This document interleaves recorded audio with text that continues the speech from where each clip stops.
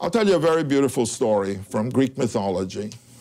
There is a woman by the name of Demeter. Demeter plants and she harvests and she provides food for all humanity. She has a young daughter, pretty young girl by the name of Persephone. While mother is working, she's playing. She dances, she runs in the fields, and she throws flowers around. She's just a happy girl. Now there's a guy, and his name in Greek is Hades. In Latin, it's Pluto. Hades is king. He's king of a great big kingdom. But it's a dark kingdom, and it's somehow down below. And Hades is a bachelor.